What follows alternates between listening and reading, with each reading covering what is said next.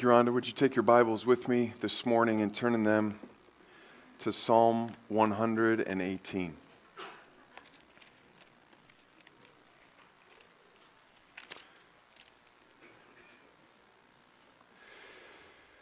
So usually I speak to, at the beginning, those who are visiting with us and explaining where we're at in Genesis. Now I'm explaining to the people who are always here why we're not in Genesis. So as we begin the Holy Week and beginning with Palm Sunday, we find ourselves in Psalm 118, and we'll take a 2-week hiatus from Genesis and get back to Genesis in just a bit. But maybe even a bigger question in recognizing that it's Palm Sunday is asking the question, why the palms are in the fridge downstairs. I just remembered I forgot to hang them.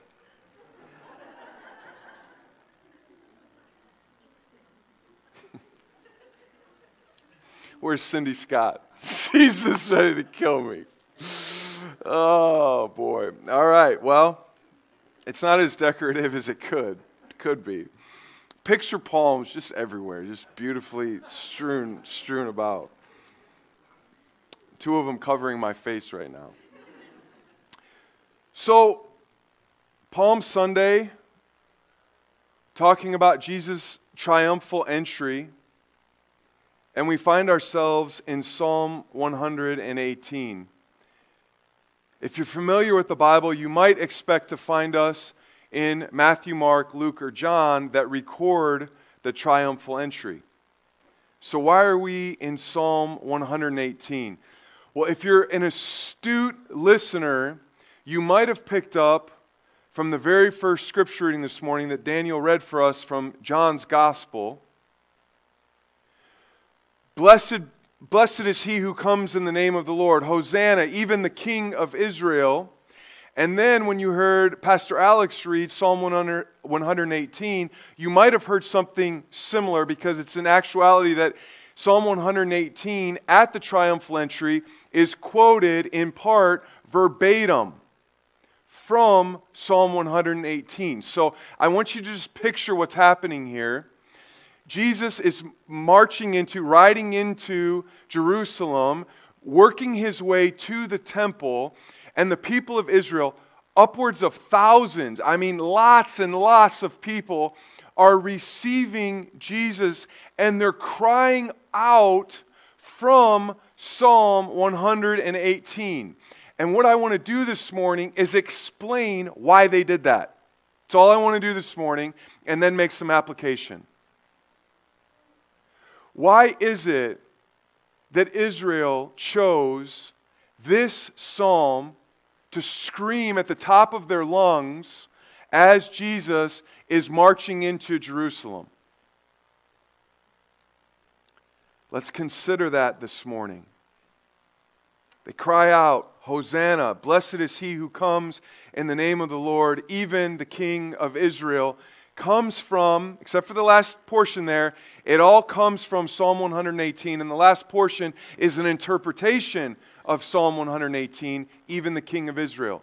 So let's get to the bottom of it. This is a particular text that I would like, as much as possible, everybody's Bibles or phones open to Psalm 118, because we're going to be venturing through this psalm and dissecting it this morning. So please turn there if you haven't. What I want to tell you at the outset is Psalm 118 is found in a group of psalms, Psalm 113 to 118, that's known as the Hallel Psalms. Hallel in Hebrew means praise. So these are the Psalms of praise. They have a definitive tone of praise to them, worship to them. That's the idea in these Psalms. And what's specific to note is that it was during the time of Passover where Israel and the proselytes of Israel would celebrate these particular psalms. So they would read these psalms, they would sing these psalms. These were likely the psalms that Jesus and his disciples sang at the Last Supper before he marched off to the Garden of Gethsemane and went to the cross and to prepare for the cross. These were the psalms that all Israel were focusing on during this time of the year, the week of Passover. It's amazing. We'll get to this on Good Friday. It's amazing that God chose to have his son sacrificed during the time that the Passover lambs were being offered up themselves. The Passover lamb, which Paul calls Jesus, he's our Passover lamb, was himself being offered up. We'll get to that Good Friday, but what I want you to catch is that these Psalms 113, 114, 15, 16, 17, and 18 are the Hallel Psalms, the Psalms of praise. But I want you to catch something a little bit deeper in these Psalms of praise. That these Psalms have to do with God being a global God. So these Psalms were not just known as the Hallel Psalms, they were known as the Egyptian Hallel Psalms because they celebrate God's liberation of Israel from Egypt. That's the idea. So I want you to think, I want you to put yourself in an Israeli mind right now, and I want you to think, Israel at the time of Passover was thinking about when God liberated them, their ancestors, in a global way from the foreign powers that be at the time. So when Israel celebrated Passover, they were waiting for God to do that what? Again. Why? Because Israel at this point in time is in subjection to Rome. In other words, they're not the royal power at the time. They're simply under subjection of the world power at the time, namely Rome. Now, Rome's keeping them happy, but Israel wants to be liberated from Rome. They want a revolutionary. They want a Messiah to liberate them from Rome.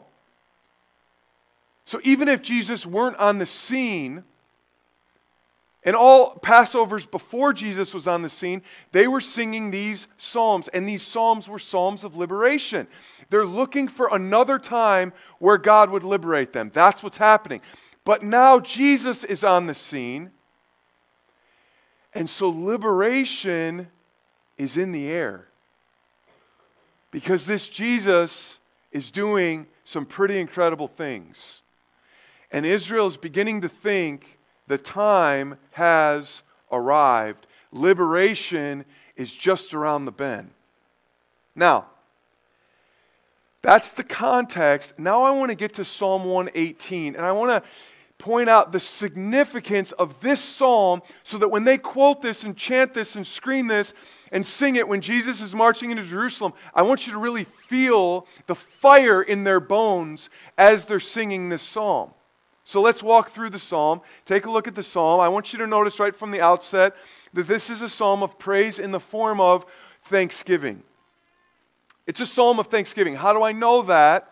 Don't take my word for it. Look at the scripture itself and notice how the psalm is bookended by the very same line in scripture, which is actually the line that we have essentially tattooed there on the back wall of our church. It's such a poignant line in the Psalms. Look at how it begins. Oh, give thanks, verse 1, oh, give thanks to the Lord, for he is good, for his steadfast love endures forever. And then look on the very end of the psalm and see how it bookends with the very same line.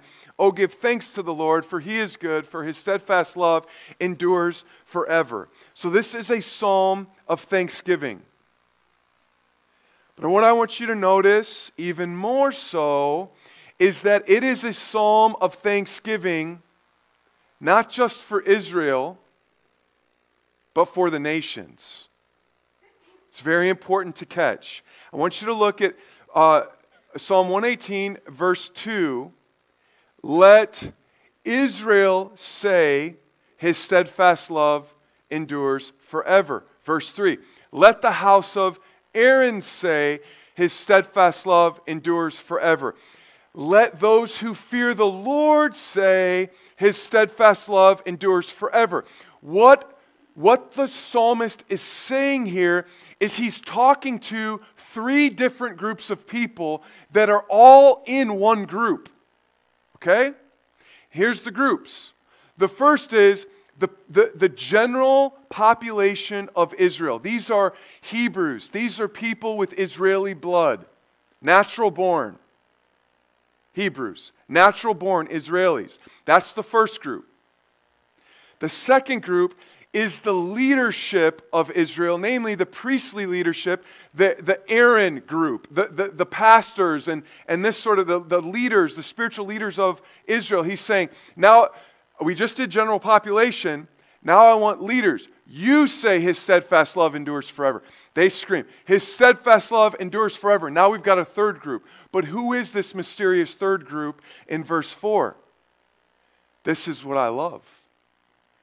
And I love this very much because this is us. This is our part. Let those who fear the Lord. In other words, you're not natural-born Israelis. You're not natural-born Hebrew. You are the ones that marched up with Israel out of the Exodus who were Egyptian. Now, this is probably not Egyptians themselves here. This is probably a later date, but these are proselytes. These are people that joined and said, like Rahab, and like Jethro, and like the Queen of Sheba, that weren't natural born, said, your God is the real God, and I want to be with you in this. And so they joined Israel. And so what I want you to catch is this is an Israeli psalm, but it's also a global psalm in that the Gentiles were included in this psalm. They had a part. You and I, by God's grace, had a part. Why? Because God is a lover of all people, every ethnicity. That's why Revelation will celebrate that around the throne there will be every tribe, nation, tongue. If it could have said it other ways, it would have. Because it wants to stress that every skin tone, every color will be gathered around the throne of Jesus Christ. Because God is not a national God. God is a global God. Amen? So, this is the psalm. Now, the next thing I want to get to is who. Who is the person coming into Jerusalem? Because that's what's pictured here. There is this individual that's entering Jerusalem. He's entering Israel. And as he's entering Israel, he's calling out, you say his love endures forever. You say his love endures forever. And you say his love endures forever. And he's marching into Israel. Who is this mysterious man? Well, in the psalm, this mysterious man is likely either a military general that just got done with a huge onslaught of wars. You know that kings in this day would go out and they'd fight battle after battle after battle, and then they'd come home. And as they'd come home, they'd either come home losers or winners. And if they came home losers, you'd see other people with them likely, or you just see the other people because your people are dead. But if they came home winners, there would be an incredible victory as the military general marched home with splendor, with winning. So it's either a military general or, and this is, I think, more likely, it is a king who is both king and military general, essentially. He's like the leader of the general himself. He's the master general, the president, the guy that is in charge. I think it's him that's marching home.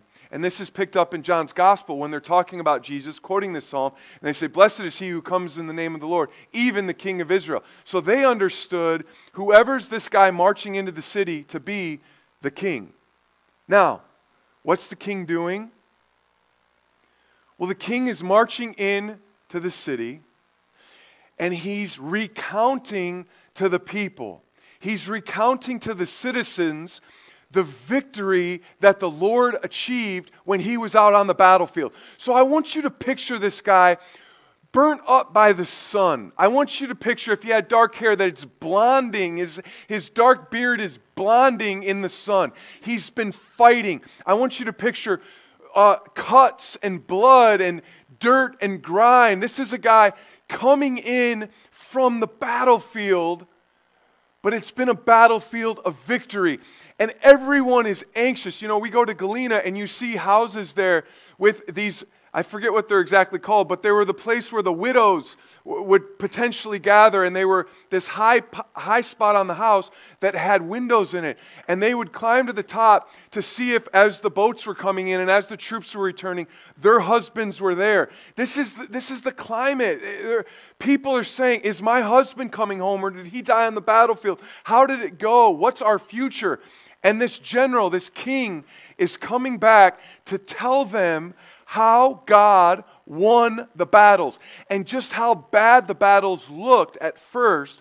And in spite of how bad they looked, God had the victory. Look at the verses here, starting in verse 5. He's recounting what happened. He says, out of my distress, I called on the Lord. The Lord answered me, and he set me free. The Lord is on my side. I will not fear. What can man do to me? The Lord is on my side as my helper. I shall look in triumph on those who hate me. It is better. See, he's encouraging the people with what he just experienced. It is better to take refuge in the Lord than to trust in man. In other words, I'm not a king who makes alliances with other nations. God wins our battles, Israel. It is better to take refuge in the Lord than to trust in man. It is better to take refuge in the Lord than to trust in princes. In other words, other alliances. Listen, now he's telling you how the battle went. He's like Israel. Verse 10. All nations surrounded me. In the name of the Lord, I cut them off. They surrounded me on every side. In the name of the Lord, I cut them off. They surrounded me like bees. I just am sad to even communicate this to you, but maybe some of you have seen in the news, it's kind of a side story. It took place in Arizona just in the last couple weeks. A man went to his backyard to remove a beehive from his backyard couch. It was kind of an outdoor couch sort of thing. He goes back there to remove the hive of bees. They completely swarmed him. He made it to the front yard. Emergency was called, and when they got there, he's covered in bees, and he didn't make it. This is unfamiliar to us. We're not familiar with this sort of thing. We're not accustomed to this type of thing. They were more familiar with it. They're more outdoorsy people. They were involved in this sort of stuff. This wouldn't have been a far-off thought from them. It would have been in their purview of what they can understand. And the king is trying to say, this is how bad it was. Some of you know how bad this was. These nations surrounded us like bees. They were swarming us. It was just incredible. We couldn't get out of it. That's how thick the battle was. And yet, look at what he contrasts it with. They went out like fire among thorns. So what he's trying to say is, thorns are dry wood. That's what he's picturing here. And when you burn dry wood, we're more familiar with, if he would have said, like your Christmas tree after Christmas. Some of us are familiar with that. When you light that thing, if you light it, it just goes up in a puff of smoke. That's what he's talking about. He's saying, at the moment, it looked like insurmountable. They're swarming us like bees. And yet, when God got involved, gone. Just gone. So he's telling them of the victory. In the name of the Lord, I cut them off. Verse 13, I was pushed hard so that I was falling, but the Lord helped me. The Lord, verse 14, is my strength and my song. He has become my salvation. Glad songs of salvation are in the tents of the righteous. The right hand of the Lord. What's the right hand? The right hand is the prevalent hand in most people, which means that it's the strong arm. And he's saying we had the Lord's strong arm, as it were, and it does valiantly. The right hand of the Lord exalts. The right hand of the Lord does valiantly. I shall not die, but I shall live and recount the deeds of the Lord. The Lord has disciplined me. In other words, He trained me through this experience, but He has not given me over to death. So now I want you to catch this. This is so important as we get to the triumphal entry. Where's he headed in verse 19? The king has come back to Jerusalem. He's come back to tell the people of Israel of God's victory out on the battlefield. And the place that he's headed, where are their gates of righteousness? The gates of righteousness are the temple itself. He's going to the house of the Lord. Why is he going to the house of the Lord? Because he wants to offer to God a sacrifice of what? Thanksgiving. God won. God won the battle. So he's marching in. Everybody's roaring. This is this awesome victory of the Lord. And he's going straight to the temple where he can give thanks to the person that he's stressed throughout the whole psalm. Not himself, but God as the victor. So he's walking in. He's saying, open up the doors. Let me into the temple so that I can offer a sacrifice of thanksgiving. That's the point. Look at, open to me the gates of righteousness, that I may enter through them and give thanks to the Lord. This is the gate of the Lord. The righteous shall enter through it. I thank you that you have answered me and have become my salvation. The stone that the builders rejected has become the cornerstone. In other words, he's saying, look, out on the battlefield, all the other nations treated us like a disposable stone. This is a worthless stone. This stone is not part of our empire. We're going to what? Cast it aside. As I have shared with you about working in my attic, I'm tearing up the floorboards, but I'm keeping a lot of the floorboards to use in shelving for the attic and stuff like that. And so as we tear up the floorboards, I'll say to David or to Bruce, hey, we're going to keep this one because it's usable. It's reusable. But this one, just toss it. Throw it in the junk bin. That's worthless. I don't want that one. That's how all the nations of the world viewed Israel. Worthless. Exterminate them. Get them out of the way. Let's move on. They're not fit for helping us. Cast them aside. And the king is saying, not only are we not just a stone that's worth putting in the building, God has made us a stone that starts the building. Cornerstone is the first stone laid. And what that stone does is it sets the trajectory for how that building goes up. It's the meeting point between the two beginning walls. And it tells you how the building's going to face, which direction it's going to look, what it's going to look like, how high even the cornerstone had to do with, as well as this way and this way.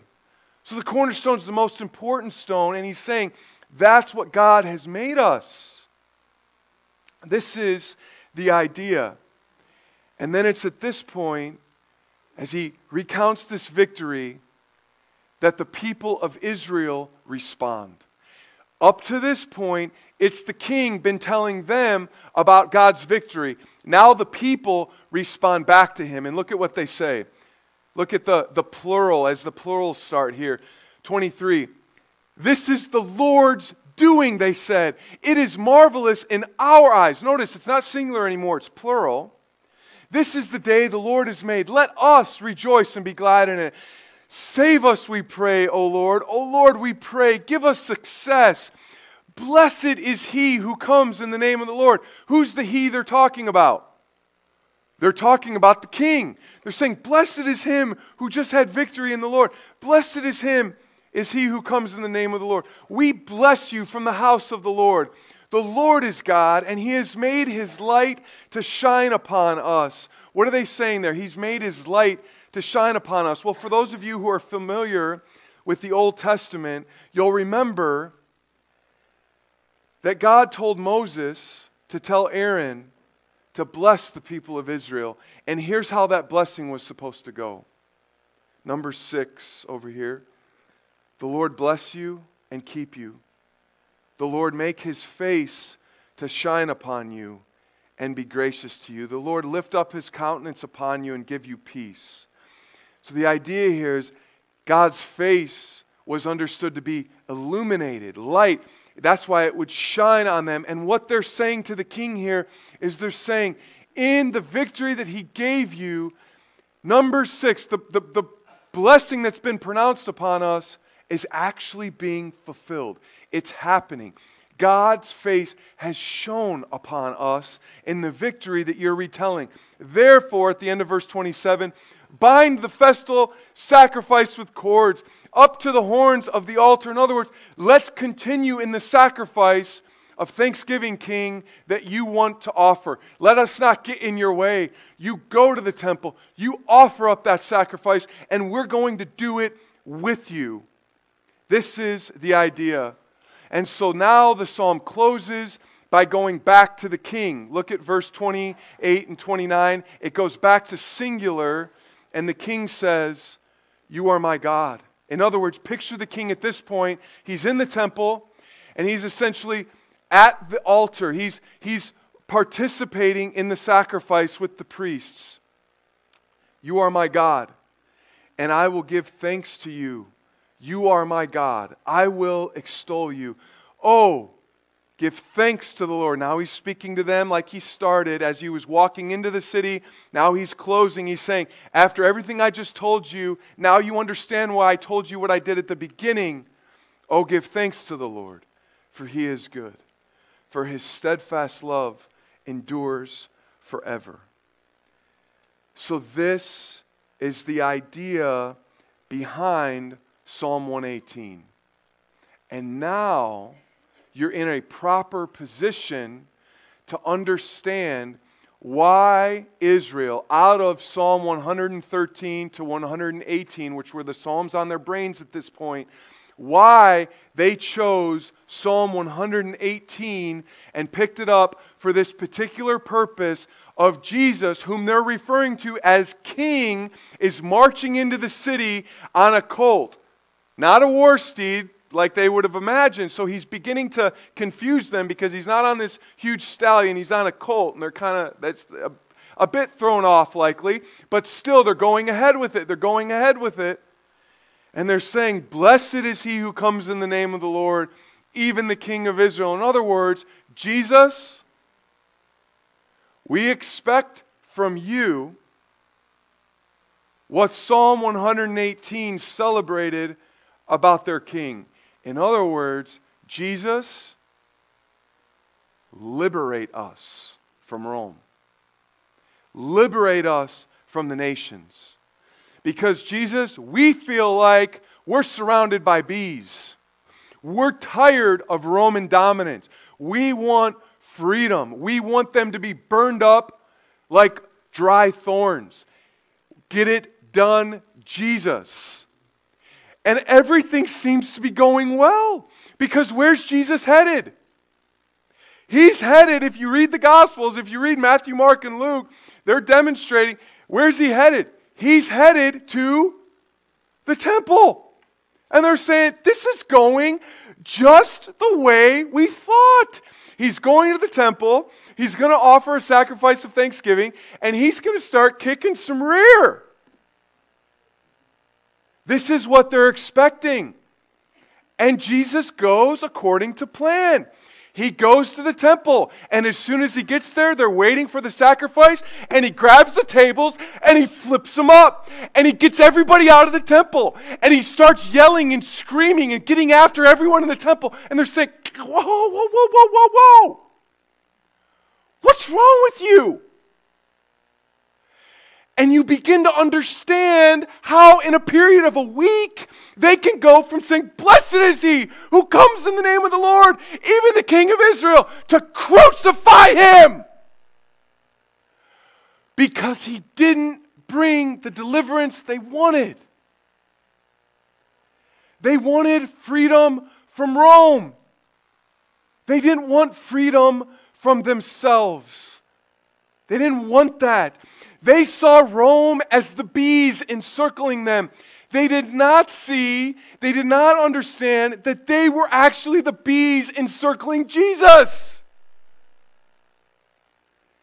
Jesus on Easter morning will be celebrating in his resurrection liberation from them. They were the bees. They were the ones that fought him on the battlefield and killed him, and he had victory from them and Rome. This is the idea. This is the idea reflected in Isaiah 53. Let me just kind of just read through that and to understand. I think Isaiah is catching this shock and awe of how it turned out and what they expected. He says, we esteemed him, this is him on the cross now, so it's fast forwarded, but he's saying, we esteemed him stricken and smitten by God and afflicted. In other words, they looked at Jesus and they thought, what's wrong with him? But look at what look how he turns it. But he was wounded for our transgressions. He was crushed for our iniquities. Upon him was the chastisement that brought us peace. With his stripes, we are healed. Why? Because all we, like sheep, have gone astray. We have turned everyone to his own way, and the Lord has laid on him the iniquity of us all. See, this is the shock and the awe that happens when Jesus goes into the temple, because they expect a celebratory sacrifice of thanksgiving for the victory that's coming, the victories that's happening. And instead, Jesus' actions in the temple communicate that they're the ones that need rescuing from themselves. That's what they didn't like.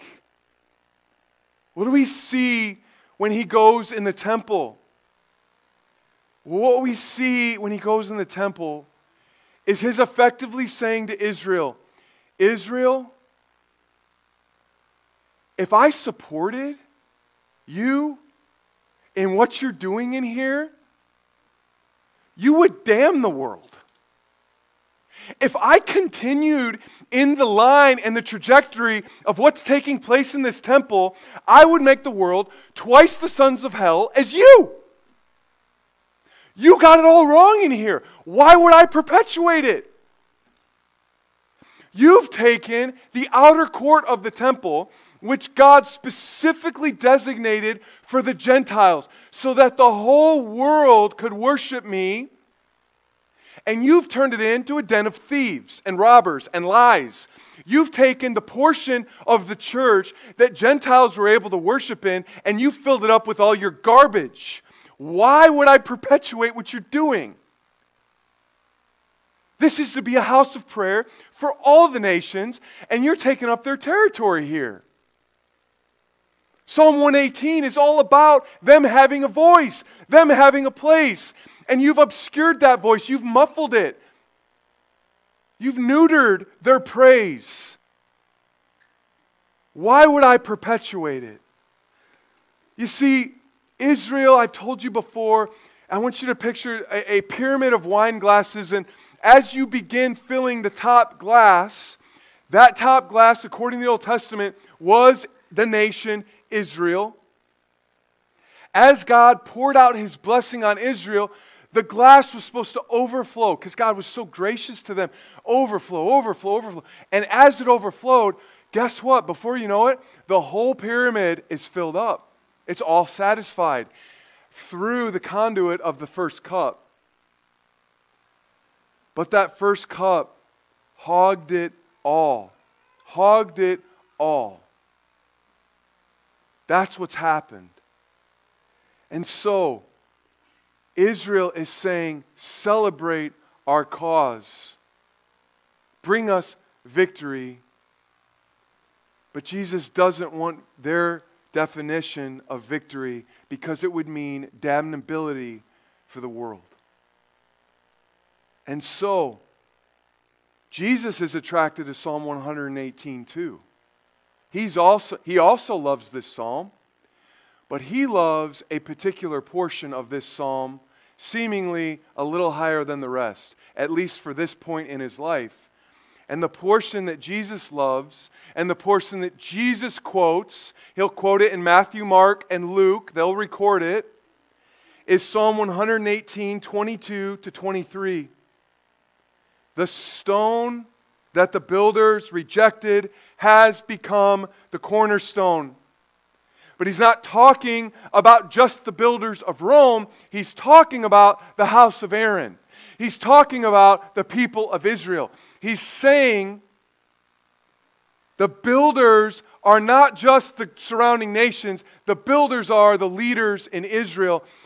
Rome will reject me, and so will Israel. But in their rejection, it is the Lord's doing, and it will be marvelous in their eyes, because through their rejection and my crucifixion, I will be resurrected, and I will be, friends, Israel, Gentiles alike, I will become what? The cornerstone. I will become the cornerstone. What Israel failed to do, I will embody as the true Israel. Throughout Isaiah, everyone's asking, who is this servant that Isaiah is talking about? Because sometimes it appears to be the nation of Israel. But as you get to Isaiah 53, you begin to understand that it is embodied in Jesus. He is the true Israel. And what he saw in Israel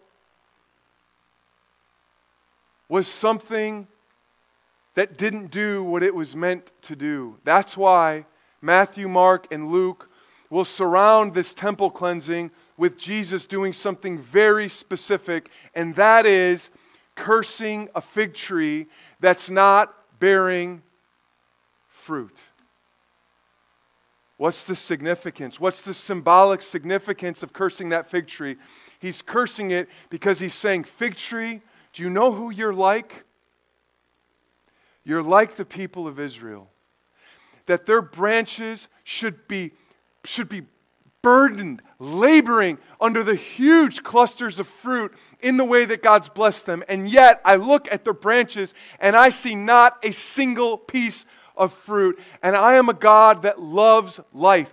I want the nations to be able to go to this tree and eat from it continually. That's why the tree of life in Revelation will bear fruit every month of the year. Not just one time of the year, every month of the year. And I believe it's 12 kinds of fruit that it'll bear. That's a good picture of God. He wants the globe to be satisfied in His blessing. But Israel stole it. And so the cursing of the fig tree represents Israel, a hardening put on them, and Him going through Himself alone.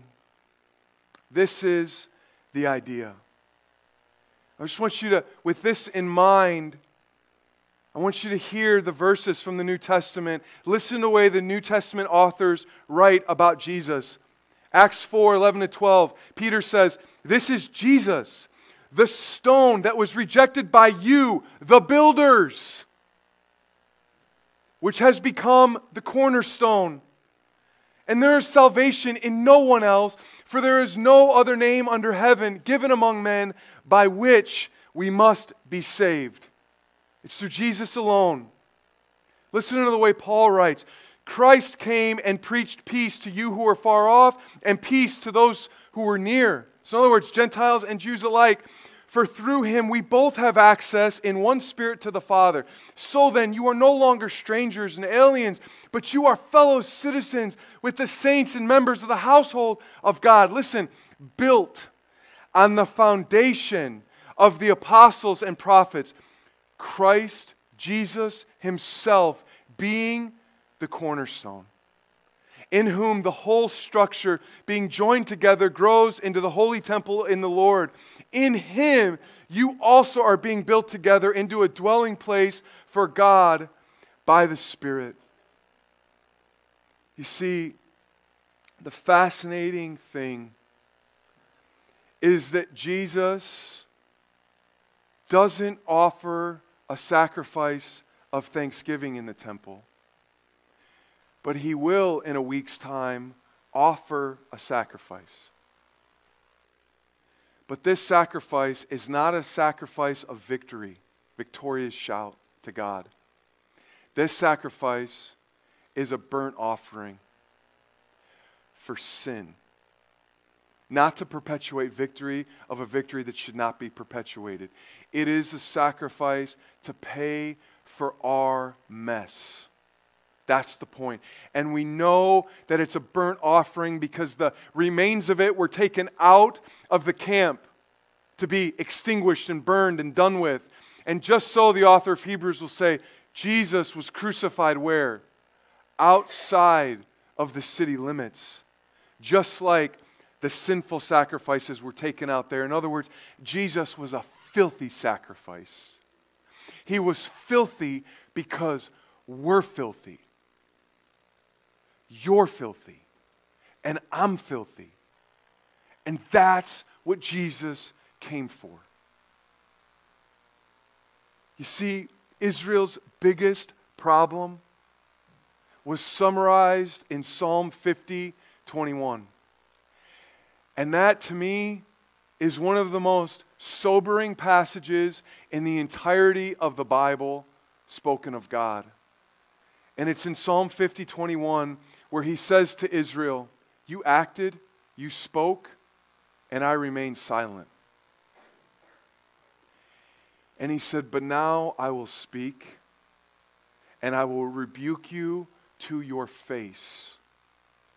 And he says in the rebuke, you thought, I thought, God says, that I was one like yourself. In other words, all Israel went around and they viewed every decision they made as though God would surely have made the same decision. In other words, they viewed the temper they lost at this person, the overindulgence over here that they did last week, the this, the lie, the steal, the thing, and every time, the gossip and all this stuff, every time they sinned, they said, well, God would have done the same thing. God agrees with me. God hates that guy too. God agrees with me, so why can't I talk about this person to another person? Because God wouldn't condone their actions, so he must agree with my gossip. That's how Israel walked around. And that's why, when Jesus made it to the temple, they expected a sacrifice of thanksgiving and victory instead of tables getting flipped over. And when that started happening, there was only one option for them, and that was, this guy has to die so that I can keep going on my merry way. And so, friends, I want this morning to be a sobering point for us, because it was a sobering point for Israel. I want you to see that Jesus did not just die for those people. Jesus died for me. And I need him now just as much as I needed him then. You see, I have to tell you, going in the new members class, going through our understanding of hell, every time I visit hell, visit the idea of hell, the reality of hell, I'm blown away by the soberness of this life. To think of eternal, conscious torment. And to think, what could be so bad to deserve something so awful and to justify it? That it's not, God is not an overreaching God. He's just. The scriptures are clear with that. He's a just God. So hell is not an overreach. It's not, you overdid it that time, God. That's a little overkill. It's not. It's perfectly just. And you have to ask, why is hell so bad? And the reason hell is so bad is because God is so good. It's a perfect reaction. It's a perfect equal reaction, equal and opposite reaction to the offense. And the offense is so bad because God is so good. Friends, when Jesus began flipping over tables, it shouldn't have been a baffling moment for Israel. If people were in their right mind, they would have said, I've wondered about that too. I've questioned myself in the temple as well. And I didn't understand that it was that bad, but now I see. Blessed are the poor in spirit, for theirs is the kingdom of heaven. And friend, I have to ask you, is this how you understand yourself? Is this how you understand the sacrifice of Jesus? That it's for a desperate sinner in need of Christ's sacrifice.